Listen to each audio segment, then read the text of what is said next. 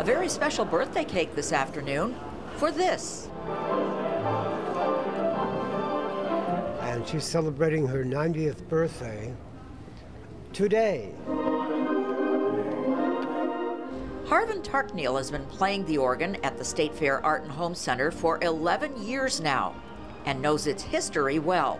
Built by the Wurlitzer Company in North Tonawanda, New York. From the Wurlitzer factory in Tonawanda, by rail to the RKO Keith Theater on South Salina Street. And it was there until the theater was torn down in 1966.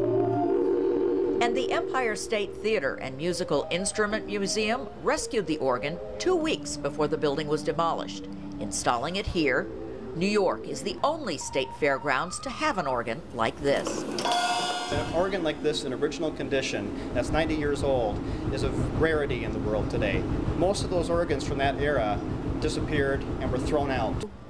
Instead, it is lovingly maintained here, nicknamed Wilma, and it's played during the fair and year-round. There are well over a couple million parts inside this instrument that need to be maintained to within very fine tolerances.